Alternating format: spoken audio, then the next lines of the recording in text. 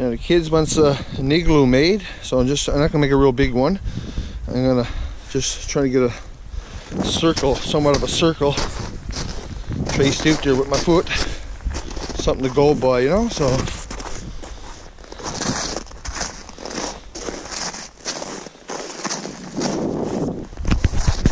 I'm going to make the igloo right there. And until now, you know, I've been too mild actually to get be able to cut out snow blocks. But right here now, where I shovel off the snow off the roof of the house and where it came down, was really condensed there pretty good. And so I'm gonna cut the blocks here along here, and I kind of want to move this snow out of the way too. So kind of like doing two jobs at once. So that'll be good. Hit the machete. Hand saw right here. Oh, I really hope that that snow there is good. Give her a go here now. Well, that's the first block right there. That's the start of it. Got the first block laid, and you can see after you go so deep, it's a bit softer. So you know, it's easier if you could make really, you know, taller blocks. But I guess you can only use what you got. So I'll just trim it off there a little bit and level up the top there. The hand saw works great for this, you know.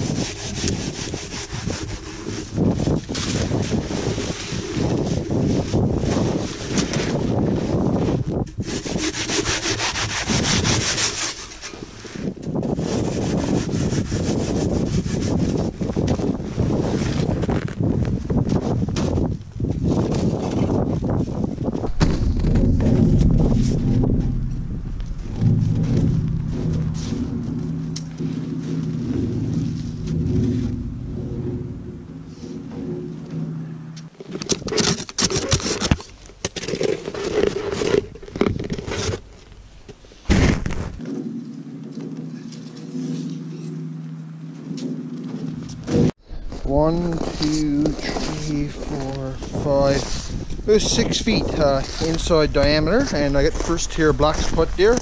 You know, if those blocks were twice the height, that'd make it a lot easier. But this is the snow I got to work with, so you know, it's all I could do. But it'll take more turns. And by the way, it's supposed to spiral coming up, but it doesn't have to be.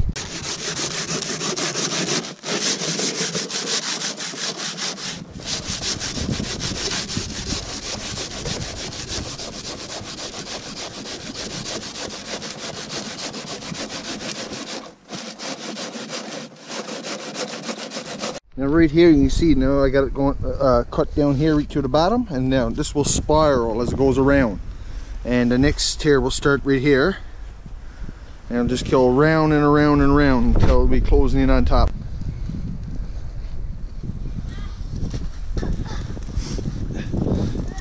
Gentlemen, I got the fire pit going there. I'm working on the igloo, and the little fella's making a snow fort too, is ya? There you go. He's making a snow house right there, so good family fun. Now the snow is getting a little softer as I go in that way. You know, getting good snow blocks seems like they're always a challenge. I'll hold the box for you. Anna's helping, and me and Anna planning on spending the night in this igloo. Hey Anna. Yeah. And we got a big old caribou skin we're going to put down on the floor.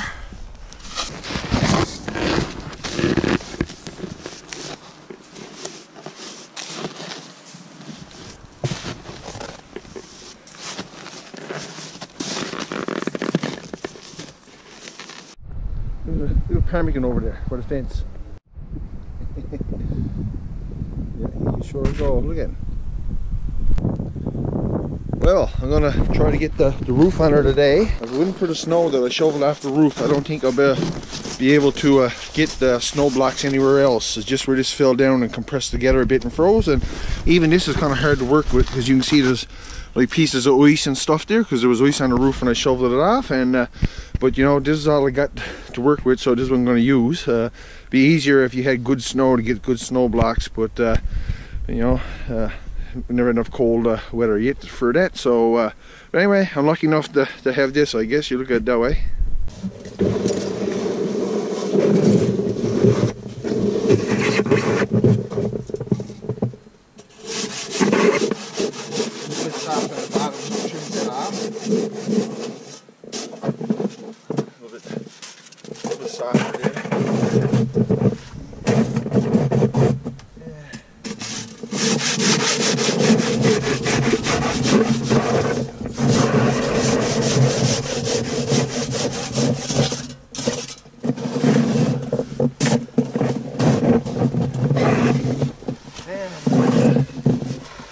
I'm soon having my quarry here depleted. I hope I can get enough going down through there, because I know that another end now is a bit soft. So we'll wait and see. Another 5-6 blocks, I may have enough.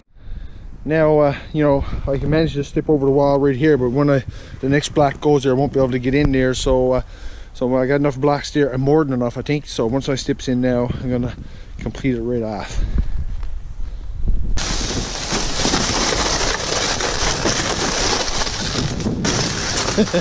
William is making a snow fort too. No, I'll help you push me up. Yeah, now that when I steps in over the wall this time here now, I'm going to stay inside until I get it all completed. I got more than enough blocks there, I think, but I can't cut the doorway into it until the roof is closed in. So I'm going to final steps here now. Now, like this block here, I have to cut in an angle, you know, to get the fit up against this one, and the way it's angled out. See, it kind of locks them together, and then I'll cinch all the cracks and seams in with snow and all that. And that stiffens up. They're like they'll freeze it all together and make it more solid. Well, must say I am happy. Got the roof on her. Wasn't easy, you know, with these snow blocks, and if it wasn't for that snow I shoveled off the roof, it would be nearly impossible. And you can see like some of the gaps, there's a little wider than I normally would want them, but I'm going to stag those really tight full of snow from the inside and the outside. There's lots of ice like gone through it, and it's really hard to cut, and sometimes you cut it and kind of breaks away and stuff, and you'll probably see a piece of ice at the corner down there, and you see like, because this is where the stuff I shoveled off the roof of the house, right? So, but if it wasn't for that, you know, it would probably be impossible to make an igloo right now. So I can't complain. And later on, Anna wants to spend the night in the igloo, and so we're going to have a night in the igloo later on. So I'm going to cut a channel on out through, and I'm going to kind of go under the igloo there a little tiny bit, because I want to make sure all the seams is filled in, everything is frozen together real tight, you know. Got it done now. I don't want no trouble with no damage or whatever, so that's what I'm at right now. As you can see now, all the seams, I got them filled in with snow. I cut the channel out through there, and you can see I never went very high up to the side of the igloo. And I'm going to clear all this old bits and pieces of blocks out here now, and I got all the outside, most all the outside cinched around with snow, and as they're freezing, it's really setting everything tight, you know. So I'm going to clear this out here for now. Push it in the channel, it crawls out and just shovels it out there then. Mix all those little ends, they're just gonna shape them around.